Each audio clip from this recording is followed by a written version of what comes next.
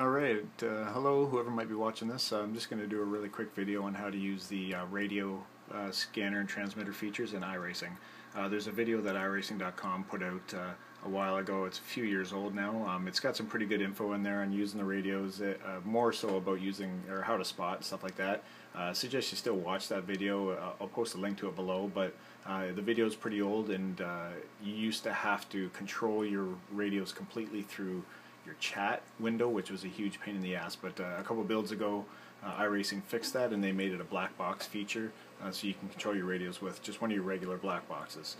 So in the car, a couple things you want to look for is the first thing is that you have this little box here showing, and that just tells you which channel you're transmitting on. Like I said, it's now a black box function, so wherever your black box shows up, it's bottom right for me, hit your F10 key. That's F10, and it shows your radio channel. So the left side will be your scanner channels. That's everything you're going to hear, and your right side is your transmitter. And you can pick on the left side here if you want to mute one of the channels. You can mute most of them, and you get the little mute window beside it. Some you cannot mute; they're locked, like race control, for instance. On the right-hand side, you just click on the channel that you want to speak on. As you can see, as I'm doing that, as I'm changing those channels, it's changing in that little black box and tells me what channel I'm speaking on. So if you need to program some hotkeys or something, go to your options. First thing you want to look for is under your sound tab on the right hand side under voice chat.